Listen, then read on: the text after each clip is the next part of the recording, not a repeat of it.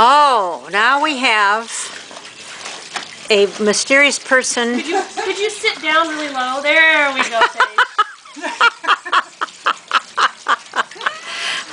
You know, there's one problem here.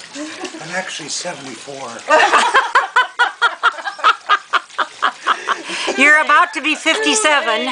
Now you're 57. Now you're going to be 57 in a You moment. wouldn't believe Dawn and I on the phone in like, when was it, January? We both went, it's 75. I know, you They're asked me. almost right again.